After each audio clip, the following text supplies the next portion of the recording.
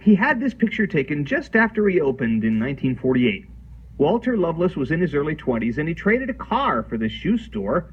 I thumbed it, I rode buses, and I walked part of the way over here. So it's a good thing that Walter was in the shoe business, because he's worn a few pair out during the past 55 years in the same location where he began on Southwest 29th Street. From there back here, it was 10 foot wide and 20 foot long.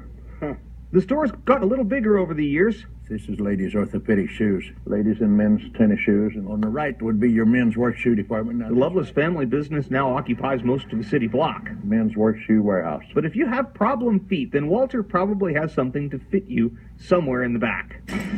If you need a special shoe built, he can do that too, or his son can next door. These are ordered for the custom-made footwear for... You see that foot right here? Even if you need to know what's wrong, over the years, Walter has learned just about everything there is to know about shoes and the feet that fit them. We abuse our feet considerably, and people don't realize how important a correct fitting shoe is to the feet.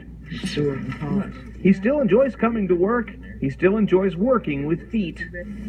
Walter Lovelace is long past the days of walking or hitching a ride to his shop. But you get the feeling his feet could still carry him, if he wanted them to.